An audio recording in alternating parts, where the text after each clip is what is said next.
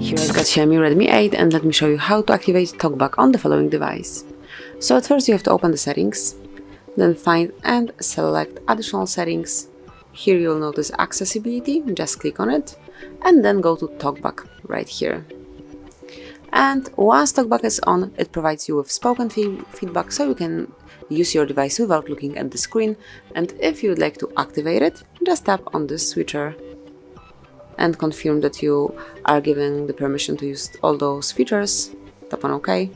Here you've got some Talkback tutorial, and if you click on some particular tab, you have to select it once to hear what it actually is, and then double tap to activate. So for example, let me choose display size. Display size S in list 27 items. And you've been provided with the detailed, and if you'd like to pick it, just double tap on the icon. And here we are. If you would like to go back, just tap on this tab and double tap. If you'd like to switch Talkback off, just go to Talkback one more time, double tap to select it, and then click on accessibility and switch it off.